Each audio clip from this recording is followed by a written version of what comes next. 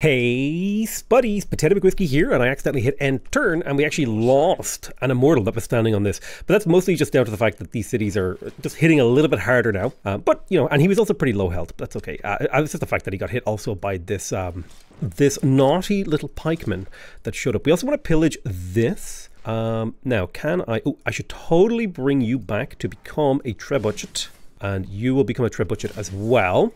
We'll plink the city of Eridu. Ooh, can we plink you here? Plink you there, and then will this smash kill? Hopefully getting us a promotion as well. Excellent. The city of Eridu is going down. I think our main goal is just finish the war with Sumeria, and then think about who our next target is. I think our next target is Dido, even if, well, I mean, the Ottomans would be a much easier target. And we could also kill Hattusa, although maybe we want to keep Hattusa. We should, at the very least, we should maybe go for a trade route with Hattusa. And we should probably get a trade route to Adana from the capital. The idea here being that we have a road to follow. One of Persia's bonuses that I haven't actually talked about yet is that roads built in your territory are one level more advanced than usual. So we can kind of get around our empire a little bit easier. So trading with someone and then declaring war on them is actually a really effective way to get basically a highway into their empire. Now, these immortals are going to start falling off soon, but we have a ton of gold in the bank to turn them into man-at-arms, which is going to be the play, I think. And it'll be probably some sort of mercenaries-based thing. I may also go to Reformed Church here to go for theocracy. I really want the Wars of Religion card for that +4 combat sprint with fighting. Non-religious units fight a civilization that follows into the religion. And then maybe if we could figure out, like, if we are doing orthodoxy as our majority religion and we can hold that, that's a little bit of extra combat strength against other players that just helps keep these man-at-arms and the thingies relevant. I do want to research gunpowder, but I want to be careful about when and how and where I do it. I also really want to get the armory in the city of Susa, but I also need to build some infrastructure here. So it's one of those things where there's just a lot happening in this particular city that needs to be addressed. I think I will go ahead and buy a builder because we could use maybe another Pyrodisa there. Let's harvest here to get a builder, because it's worth quite a bit of gold, and then we'll kind of maybe improve those sheep. The city will grow in one turn, so I guess I'll just put another turn into... Do I want to go for a settler here? I don't think I have any particularly important cities that I want to settle. I mean, I could settle something here in theory to just add to the number of things I can go for, and why not? At this point, why not? Just quickly squeeze out an extra settler. Our empire is starting to become big enough to where, like, we can get away with stuff like that. Let's keep the war effort moving. You're going to promote with Tortoise. You're moving down to Lagash. We're blasting that city. We could direct attack. It's a lot of damage, but this guy's going to get shot by quite a lot of stuff. So we want to play things a little bit more careful. We don't want to be losing units for no reason. We have a pretty big military, but it could fall apart pretty quick if we're not careful. So can we step out of here? That city is full loyalty. Let's keep going. I love how far my units can run. The combination of Akkad and Persia is honestly kind of insane, actually. The fact that my units do full damage to walls. Also, maybe I should levy Akkad. Although maybe I should wait until... Well, I could levy them and turn them into man-at-arms. And then we could use the man-at-arms as our mainline city smashers in the war with Tyre. We may kill Jerusalem, although I'm tempted to keep city-states alive here. We're going to go ahead and take the pillage here for the heal. I want you to run forward. I'm going to get my trebuchet to blast that city. We've taken the city of Eridu. Let's keep bringing the trebs forward. This guy actually has a promotion, which is kind of fun and interesting. You also have a promotion. I do think urban warfare really helps a lot. And then elite guard being able to attack twice is amazing, especially on immortals. It's one of the best promotions immortals can get. So I think at Lagash, we want to make sure that we pillage all of the stuff. So there's stirrups pillaged for the science. We definitely want printing. Researching printing is basically just a +3 combat strength boost across the board because it gives you +1 diplomatic visibility with everyone in the game. Let's continue to blast Lagash. I think I will do some melee attacking here to get it done, but I also want to get over to these ziggurats next turn. So we gotta keep things like a little bit above board. I want to smash the city. I'll attack it from the north because we'll do a lot of damage to the walls. I'll attack it from the east and the south. Get you to there, shoot. Ooh, I should definitely put a unit inside the city of Babylon to keep it from flipping. But we should be able to take Uruk and Lagash in the next couple of turns. And there's a ton of pillageable resources here. Plus, actually, he built the statue of Zeus, which is quite an excellent wonder if we want to go for any sort of anti-cavalry stuff. You can see here, 3 archers, 3 spearmen, and a 50% production boost towards anti-cavalry units. Also, potentially a little bit of, culture coming from that when we build theater squares later. Let's blast the city of Lagash. We're going to move you 1 tile to the right. We're going to pillage you, and blow up Lagash is now the time. Yeah, I think now the time is to take the city for real. Then we need to like swivel some units around to the, oh man, there's even another city down here in Isin. That's amazing. But yeah, we definitely want to get down here to start doing like pillages and all that jazz. You are going to go ahead and pop back to the city of Babylon. We'll bring you forward. You're going to hit Uruk in the face. I guess, ooh, can you get to Eridu for loyalty? And you're going to pop back for a heal. We'll just keep bringing up new units. You'll smash the city once. And, ooh, could pillage this for faith. Awesome. Ooh, you might die, actually. I might have made a mistake there. Although only one shot is happening. Let's keep this city. Okay, loyalty's pretty bad here. Mostly from Uruk. If we can take out Uruk, I think we'll be fine. Let's promote you. Well, I'll move you one tile to the right, and then I will promote you a commando. Move you one tile to the right, shoot the city. Move you over here, shoot the city. And you can shoot that encampment just for the experience. And you can move to here and shoot the city to bring down the walls ever so slightly. Otherwise, we are looking great. Definitely this is a granary monument city. Well, probably monument granary first. But dude, we are in such a good position right now. It's kind of unexpected. I didn't realize it was going to go this well this game. I'm going to pop my builder down here to the front lines because there's quite a bit of tiles down here that need to be improved. I could also buy builders near the front line to do some repairs. We'll do that as time goes on. That's part of the pillaging and process and all that sort of stuff that's happening. I'm loving the fact that I have so much positive gold. Really, like having positive gold is something you usually don't have when you're at war. So the fact that Persia is just so good at generating gold really makes such a huge difference to how the empire plays when it comes to a war game. It really is just, Persia is a league of its own when it comes to the sustainability of their war. Most civs struggle a little bit to sustain their wars. Persia absolutely does not. I'm going to take the tortoise promotion on you. You don't have a promotion in the bank. I need to take the city of Uruk, so I'm going to shoot it quite a bit first. Then you're going to move forward and hit it. Come on, give me the kill. Perfect. Okay, Uruk has been taken. We get to keep that city. Let's make sure we're getting in position to do a little bit of pillaging. You're going to heal. Pillaging. Where's my catapults? There we go. Get you forward.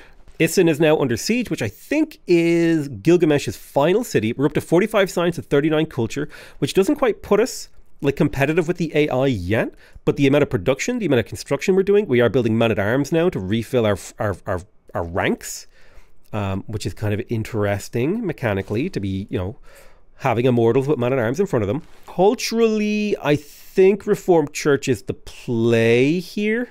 It's a semi-militaristic government, which is kind of how you want to play Persia, and it also has faith generation, which is great with Persia's bonuses.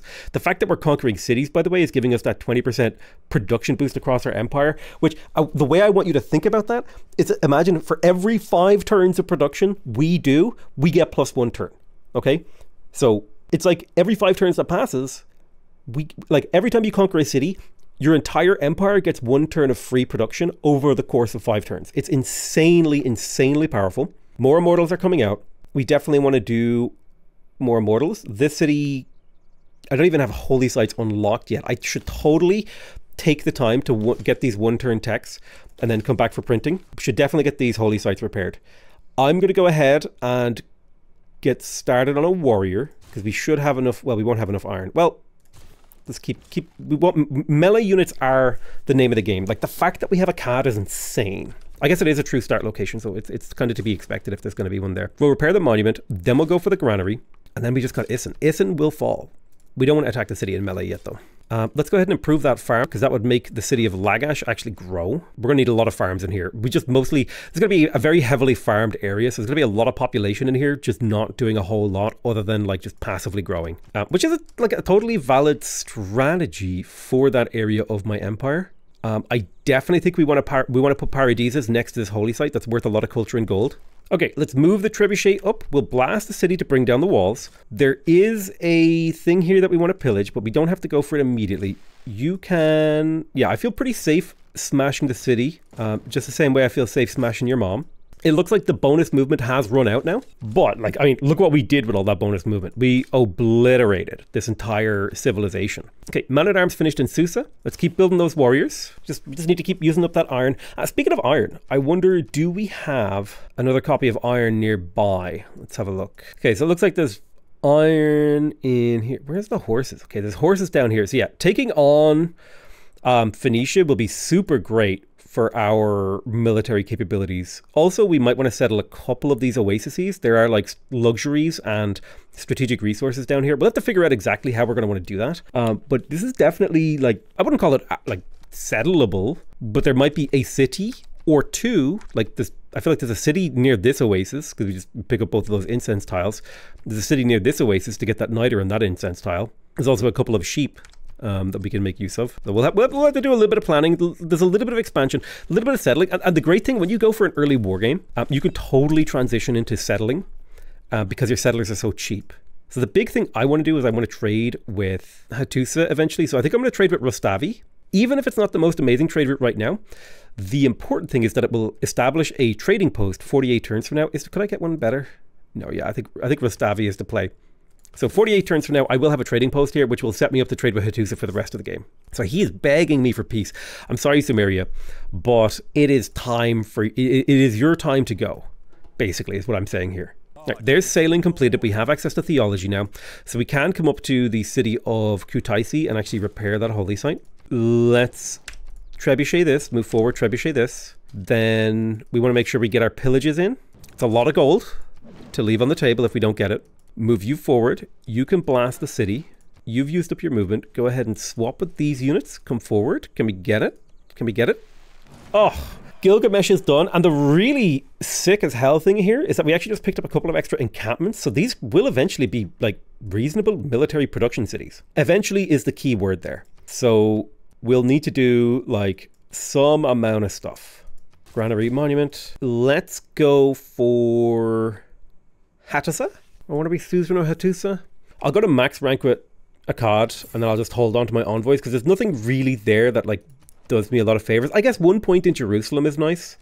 It's like +1 faith in, you know, my shrines, which is okay, I guess. Pop a Paradisa down there. Look at that. Paradise nuts. That's a 2, 3 in terms of culture and gold. Beautiful, beautiful, beautiful tile. Right, so now that Sumeria is dead, we got to think about what's going to be our approach to taking out Dido. I think we're going to settle a city right near Dido as a sort of bridge to, in terms of loyalty, right? We settle a city, one of these tiles will drop a city. And then I think we just begin moving this huge carpet of immortals over. Some of them are going to become man-at-arms, I think. At this phase of the game, I think they're a little bit too weak to remain as they are and break those cities. So we are going to have to push. But we can take a little bit of time to heal up before we start moving. So yeah, I'm going to start upgrading a bunch of them to man-at-arms, which means I need to take out the raid policy card, plug in professional army, definitely need to keep conscription, feudal contract is worth keeping, retainers is honestly really damn good too, so it's kind of hard for me to not have all 3 of these cards plugged in right now. Producing new units isn't as important as upgrading the old ones, so I'm going to have retainers in. Settler popping out of the city, Al-Kalaki, which means we could now start working on temples, which might allow us to start recruiting warrior monks, because we do have the Eastern Orthodoxy religion. It might be a little bit late into the game to go for warrior monks, but I mean, the extra faith wouldn't be amiss. The other thing we could produce are just builders, or actually just go into military unit production, like just start making immortals to assist in the, production of units. So I think maybe the immortal play is the play. Just start producing warriors, start producing immortals, get ourselves going. Like we need more unit flow, basically, is what I'm saying at this phase of the game. Now, the city of Eridu has some tiles that it can take. Pasargade you own, Shuna you own. So who owns this tile, actually? Looks like it's owned by Eridu, but Eridu can't actually work it. So I'm going to give it to my capital city, because my capital city could use another nice growth tile with a bit of production on it. Then again, Eshuna as a city just fundamentally does not have production tiles, so maybe I can swap a growth tile to the capital instead, because keeping my capital growing would be amazing. There's also a ton of nice farmables here. Yeah, we definitely want a couple of builders in the capital area to get some of these things improving. So the unfortunate thing is we do have a declared friendship with Dido, so we have to wait at least 17 turns before we can declare the surprise war. But that does just leave me lots of time to focus on building up my empire, and it means I don't have to rush to get in her face with my army. Commercial hub completed in the capital. Let's crack out a market. We want that trade route. Be really, really nice. We've got the holy site in Kutaisi. Let's quickly grab that shrine. That's 4 faith per turn that we will be able to make use of once we're in Reformed Church and we have access to the Grand Master's Chapel. We can use our faith income as a way to sustain our military adventures. Let's go ahead and keep moving you up, grabbing those tortoise promotions to make you strong against city attacks. And yeah, I think I need to bring some of these guys back to become man-at-arms. Let's switch you over to producing an immortal. We just really want to be spending the iron, and so building immortals is an efficient way for me to get extra military units. So that's kind of like what I'm doing. Okay, let's drop a little old sheep pasture here. Awesome. I think because I'm out of iron, some of these guys aren't healing, so I'm just going to start moving them over so we can kind of get the big old wave of units ready. I suppose now we can begin the process of mass man-at-arming, because the ranged attack on these guys just isn't as important as it used to be. This will slightly eat into our gold per turn because these units are a little bit more expensive to maintain. But the huge advantage is, right now, man-at-arms are medieval era, and they have 10 more melee strength than immortals. So probably want to keep a little mixture of immortals as my unit killers, right? The people who will fight back. Okay, the city of Ashuna has no districts of its own. So I'm going to quickly go ahead and buy a builder in here. And we'll continue to build farms and stuff to try to extend the amount of housing this can have, because the city will mostly not be very useful for a very long time until we can do some construction. One thing I am tempted to go for here is if we go to the city overlap, we've got like an 8 city overlap right here. And Ashuna could build that industrial zone, which would take care of the fact that the city does not have amazing production and also lead me into like late game production. So I'm kind of tempted to come in here, swap that tile, grab this, drop a +5 industrial zone on that tile, and go for that the second that we finish this monument. And this will just really help this city go from being kind of crappy with no production to actually having a pretty decent production line. Now, I'm wondering if I can trigger the "are you going to declare war on me" thing while we're friends. So I think if I just line up a whole bunch of troops on our border, maybe we can make that happen. I think I have enough man-at-arms for what I want to do. I don't need any more. Where's my great general? There you are down here. So I'll have to bring you up towards the center of the line. But we've got a huge army arc ready to attack Phoenicia. She does have some knights, which are a little bit scary, but I think we can make this work. I kind of regret going for the friendship with her. I didn't think I would kill Sumeria quite so quickly. It's fine now. I'm going to probably avoid friending people for the next period of the game. I'm strong enough to stand on my own without needing friends. We have met Greece, which is cool. We met Portugal too, which is kind of neat. We met Victoria. Weird. Did we just get like I don't know how we met so many people. We did just get printing. Oh, diplomatic visibility maybe gave me access to more people in the game. So let's have a little bit of a look at, let's do a little stats check. Okay, England is a little scary, 140 science per turn. Portugal's a little scary, 130 science per turn. Culturally, I would say I'm on par with the AI. Scientifically, I'm a little bit behind, but that's because I've invested so much in military, and the more I continue to invest in military, actually, I think the more I will start to stand out. I'm going to go ahead and get another builder in Ashuna because I have a lot of cash flowing. We got the monument in Eridu. We want a granary in here as well to allow the city to continue to grow. Scientifically, it would be cool to go for education. We do need to bump up that science a bit. I'm definitely feeling the heat scientifically. The great thing about printing is that's going to give us +3 combat strength against the AI when we finally declare war. We need to be paying attention very, very, very carefully to any pop-ups. Like if Dido invites us to attack her, we must take that pop-up. So very, very important that we're paying attention there. Now, one thing we would also like to do is to upgrade 2 crossbowmen to get the metal casting boost. And I do actually still have 2 archers. So I'm going to go ahead and upgrade the archer in Susa and the archer in Pasargadae, which will get me metal casting boosted. And that's actually a pretty decent amount of science to get boosted. In the city of Rustavi, campus would be fantastic. Don't know, maybe we could justify a theater square more readily. I really want that culture. We could also be producing military. The culture is going to be important so that we can get the nationalism faster. I think building a theater square in Rustavi would shave quite a few turns off of that. It'll take 15 turns for the theater square to finish. That'll get both of these Pyrodeses to give +1 culture. So it's effectively a +2 theater square, potentially +3 if I can get this farm replaced. Okay, and so by the time we get diplomatic service, we'll have a significant bump to our culture per turn, which will get us nationalism a few turns sooner. So I think that's a totally fine thing to go for. It would also be good to go for ritual to get the gilded vault. I'm going to take that, and then I'm also going to prioritize getting to banking because there's a lot of culture locked up in the banking the banking building. I'm going to tell all of my units on this front line to go ahead and fortify while we wait for our opportunity to strike. Okay, Gustavus Adolphus, Renaissance era. Let's go ahead and recruit him. Now, this guy could allow us to get a bombard a little bit earlier than we would normally be able to get a bombard. I don't know if we necessarily want to go for that. The other thing that he does is, because he is a Renaissance and Industrial era guy, he would actually allow us to play around with bombards and cuirassiers, and potentially even just have musketmen be an option for us, which is kind of an intriguing opportunity. I'm going to go ahead and gold purchase the stable and the armory in the capital because I want the gunpowder eureka. And I don't need my gold right now for anything. I'm going to go ahead and grab myself a trader, because I have more trade routes available, and it's an important piece of empire-wide infrastructure that you should be paying attention to. We'll soon be able to go for a man-at-arms. You move in there to get upgraded. So I think I'll settle right here. This should give me a decent amount of loyalty. Yeah, it should be fine to maintain loyalty in here. We'll just go for the monument. There's a shred of culture that'll come in. These cities will take a while to pay themselves off, but they will pay themselves off over the long haul. Let's move this builder over to here. Ooh. I think this quarry is actually pretty important to get the city like any production.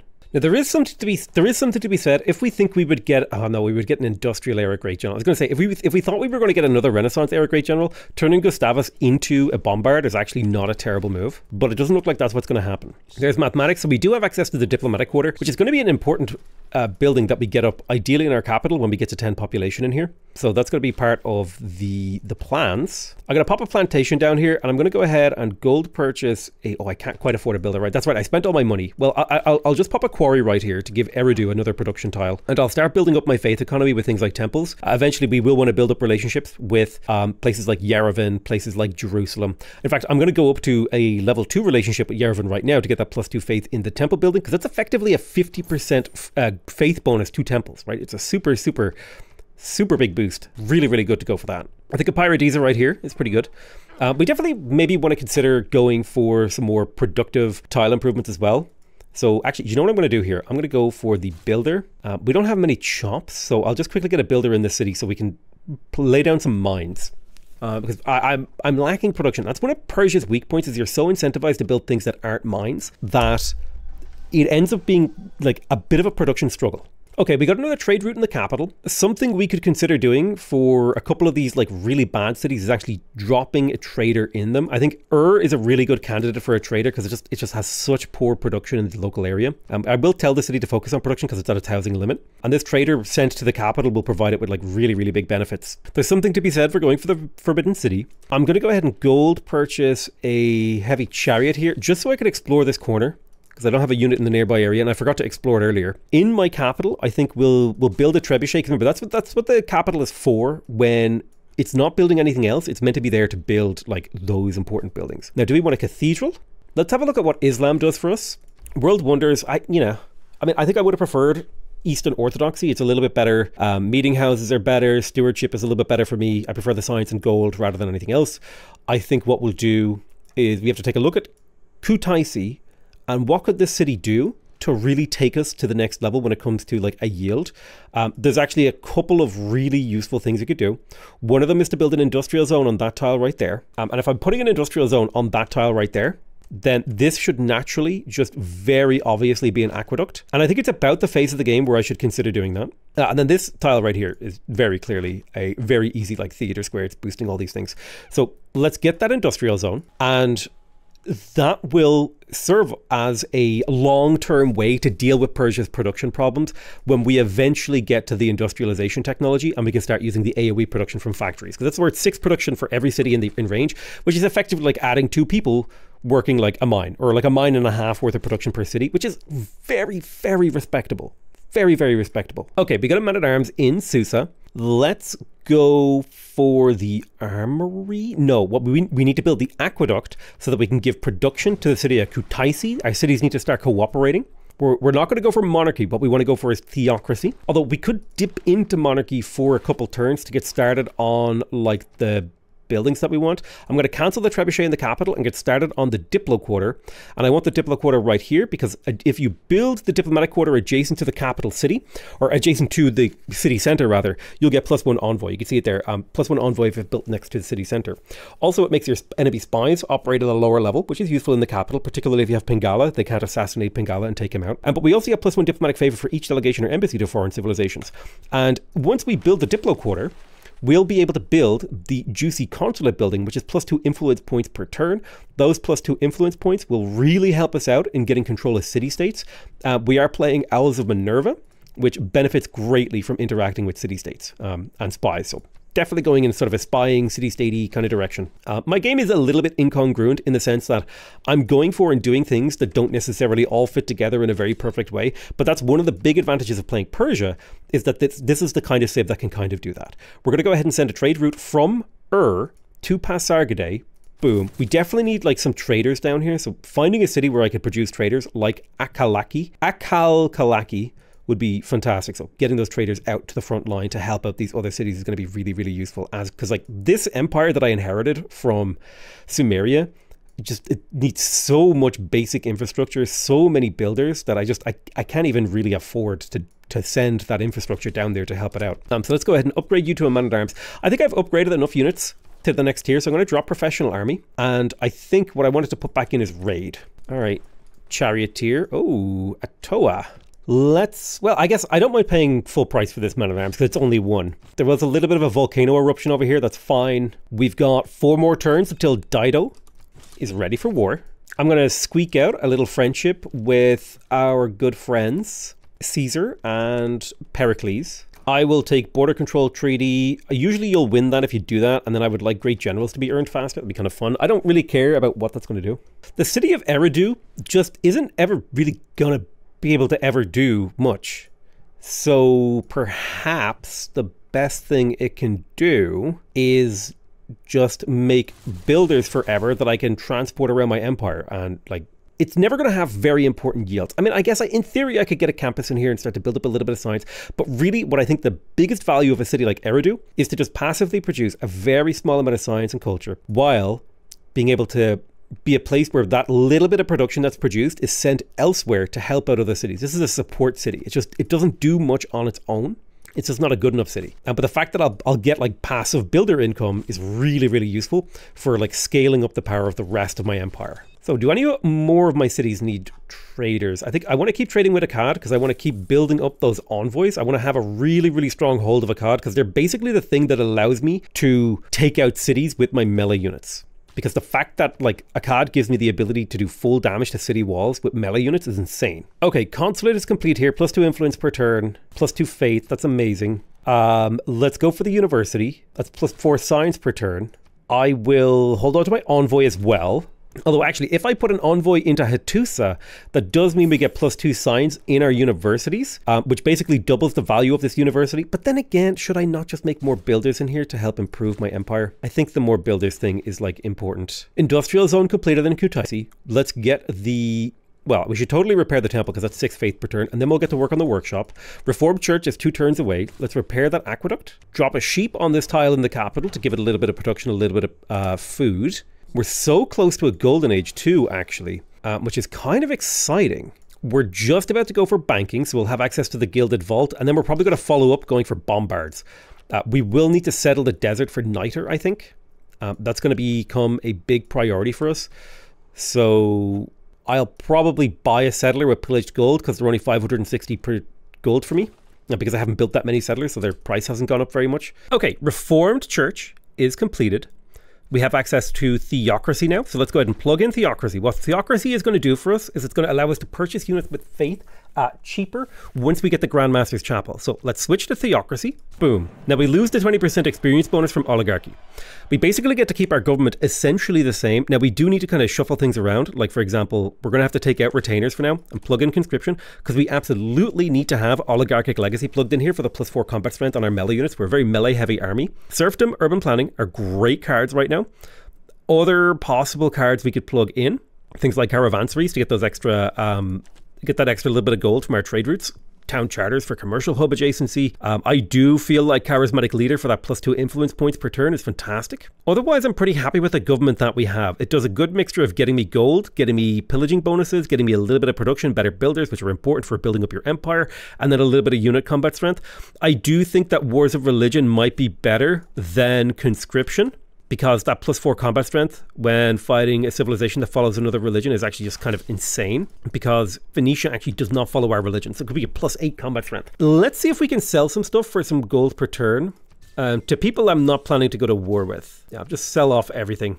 Even our iron, we can totally sell that off for a bit of cash. So now we're up to 100 gold per turn. Let's double check to see if there's any luxuries we can buy. And there's a ton of luxuries we can buy, which should be able to bump us up to a slightly happier position. Dido is going to get the surprise war declared, and in the next episode you are going to see the sheer level of destruction that a massive army can reap upon the Phoenician Empire. I want to thank you guys very much for watching. I love you all very much, and I'll see you guys next time. Bye bye.